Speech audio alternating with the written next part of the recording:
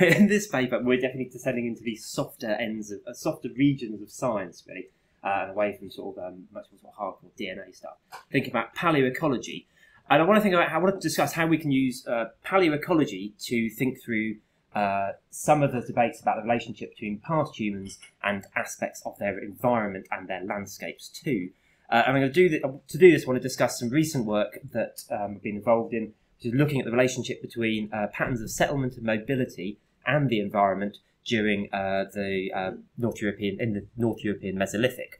Now, something we see a lot of in the Mesolithic, in terms of settlements, is that particular locations in the landscape are often revisited on numerous occasions, often over very prolonged periods of time, so certainly centuries, sometimes millennia.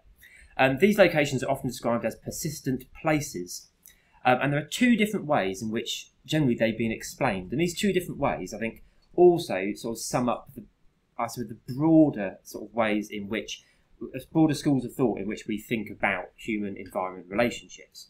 So one of these takes a very functional and economic approach. It argues that these locations possess particularly rich environmental resources. So there's lots of animals, there's lots of like tasty plants and stuff like that. Or they have certain functional characteristics. So they're vantage points, access points between one bit of a landscape and another. And it's these economic and functional aspects of, I suppose, the environment and the topography of these sites that leads people to revisit them repeatedly. The second approach is more cultural. It simply suggests, and maybe a bit wishy-washy as well, it simply suggests that it's something about these locations or the history of these sites, of these places, that make them appropriate places to visit in the landscape. And the question is, can we tell which of these two interpretations is right, which is the most appropriate for what we're seeing in the Mesolithic? So to try and resolve this, I've been looking at the relationship between patterns of settlement and the environment around the Paleo Lake Flixton in the eastern Vale of Pickering in North Yorkshire, the lovely North Yorkshire. This is a paleo lake, so it's not there anymore, but when it was there in the Mesolithic, it was a significant focus for human activity throughout much of the period. So each of these dots is a known area of Mesolithic activity. And at many of these sites, we see evidence for repeated episodes of occupation. And for those where we have decent chronologies, which is a sadly much smaller number of sites, but where we do have decent chronologies, we can see multiple phases of activity, sometimes spanning centuries at a time, which together span much of the Mesolithic. Now, we already know a fair bit about the lake environment. We know that it changed significantly during the time this landscape was inhabited. So within the lake, we get a succession of wetland environments that expand into the basin, gradually infilling the basin. And the nature of these environments also varies over time. Peat-forming environments begin to encroach over what would have been dry ground around the lake, so burying parts of the Mesolithic landscape during the time Mesolithic people were there. Not literally burying people, but it's slower. People run away. And there's also the terrestrial vegetation also changes with early Holocene woodland succession. So the developed change from birch woodland, then lots of hazel, and then a more mixed broadleaf deciduous forest. So all this environment is changing during the time people lived there. So what I wanted to do was to see how these changes relate to patterns of activity and the occupation of particular places. And to do this, we recorded a series of plant macrofossil profiles adjacent to some of these currently occupied sites. So I hear you ask, what does this show us? Well, I'll give you a very brief example from the site of Flixton Schoolhouse Farm, which is that one there. This is where we've been doing some work. This is a wrong thing. That won't move that. The site is focused on a small low-lying hill on the southern shore of the lake. We haven't test pitted the whole of the top of the hill, but from the work we've done so far, the main area where we get in fact the only real part of the hill where we get any sort of density of material is when we test it in this area, and that's why we've gone back and excavated more of it. There might be activity on other parts of the hill, but we haven't come across anything other than very, very tiny assemblages of worked flint elsewhere. So we've carried out excavations there. This gives us a chronology. So we have multiple dated events, for want of a better word. I'm trying to work out if Seren's in the audience tonight, how I might phrase the word in terms of dating, which is not excellent. So some of these are stratigraphically distinct, so they could be separate visits to the site. We have at least one prolonged phase of activity, but it's difficult to tell. We have durations in most of these cases. So all we can really say is the site is visited on multiple times throughout much of the Mesolithic. There is some evidence for changes in the forms of activity over this period. So this area here is the bit where we have a sort of an actual prolonged phase of activity that we can see through the dating. And this, so this has sort of digging of pits, some post holes built and stake hole structures, and some of these features are associated with hazelnut roasting. Certainly the earlier phase of activity, none of its dates to, none of that has any contemporary archaeological features. So none of these post-built structures relate to that early phase. So maybe people are doing something quite different at that time. And certainly some of them are too early for them to be collecting hazelnuts because there were no hazel trees.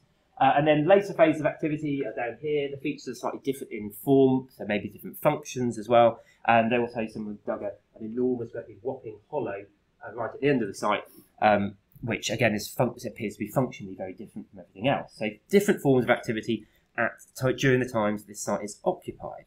So the environmental record comes from a series of plant macrofossil profiles. I just want to put this up. It's always great putting some sort of environmental profile up on the slide in tag. But obviously I won't talk through this because that'd be really boring. What I will do is just show you some pictures instead. So what this shows us, what this thing here shows us, is how the environment at this site changes during the time people are going there. So when they first visit, the site is right next to open water on both the northern and its eastern sides.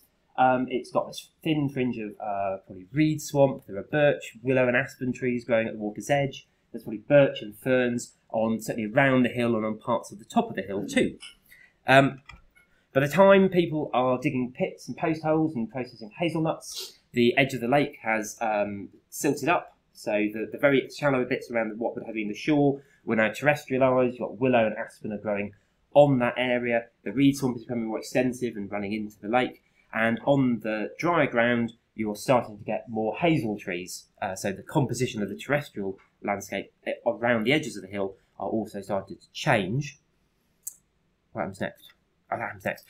By the first of our sort of later visits, the landscape is the site is completely different. So by this point, most of the shallow parts of the lake margins have been infilled. There's a 150 metre stretch or over 150 metres of terrestrialised fen. The willow and aspen trees have disappeared. It presumably gets too wet for them. So composition of the sort of lake edge and wetlands vegetation is also changing.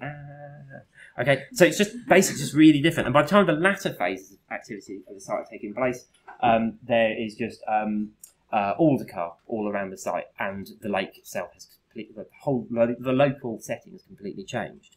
Very, very quickly, because I've definitely run out of time now, we can also see that the landscape itself changes massively during the time that this and other sites around the lake are occupied, with this eventual infilling of the basin with these wetland environments. I should have said also at Fixenhouse Farm, from 7000 BC, the dryland parts of the site are starting to be buried under peat as well. So the site goes from being a hill to an island, basically cut off from the surrounding area, and that happens in numerous other locations around the lake. And try as I may, I can't find the next slide that shows the base of the final infilling, which is sad really. Well, it's a sorry state of affairs, because normally at TAG I'll be able to say, oh, I've left this in my office. My office is over there. So, right, and I've looked.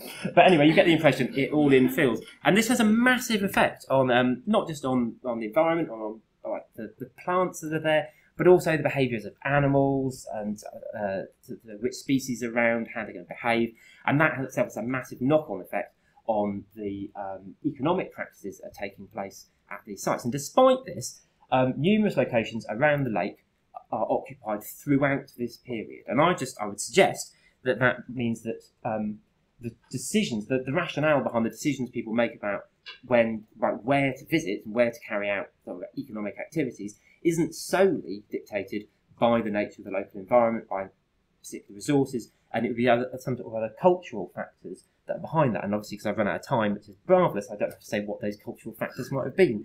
But just one last final point, if the decisions people make to visit sites are culturally informed, perhaps the way in which they move around their landscape might also be structured by cultural concerns. like maybe think about some ethnographic analogy. The direction that people move might be structured culturally as well. The route ways people are taken around the landscape might be prescribed in some other way. And I just think that once you start using the palaeo-ecological data to think this way, this isn't to say that people don't go to places because there are resources, but they do. But when you start thinking in this way, then I think you can start to then think about what those things are, what those cultural rules might be, and so forth.